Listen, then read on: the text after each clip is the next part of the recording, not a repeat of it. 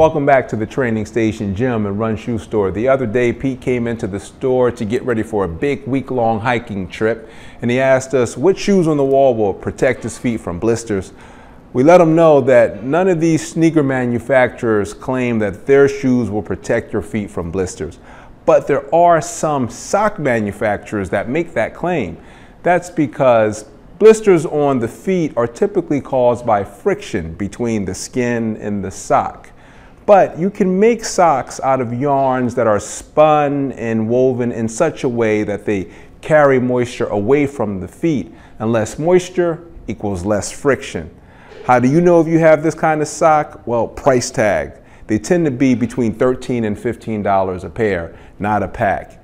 The easiest way to get some is at your local running shoe store.